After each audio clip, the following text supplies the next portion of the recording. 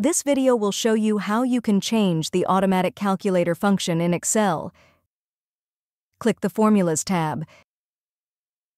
Click Calculation Options. You can choose Automatic, the default option that refreshes the calculation anytime information in the formula's data range is edited.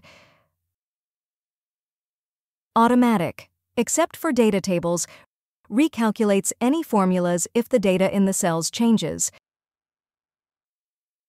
Manual turns off auto calculations in Excel, so you'll have to calculate manually. If you found this video helpful, please click the like button and subscribe to our channel for even more helpful tutorials.